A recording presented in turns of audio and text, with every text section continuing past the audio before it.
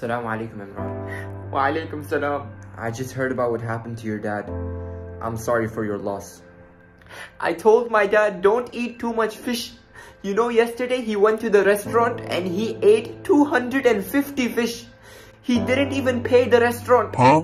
It's fine, Imran. Stuff like this happens on a regular basis. So your dad just dies on regular basis?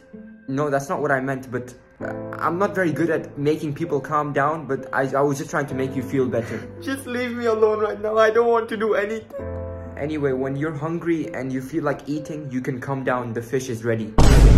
Did you say fish? Dad, you're alive? Shut up, Imran. Where's the fish? It's downstairs. But Dad, if you eat it, you will die again. It's okay, I will wake up again.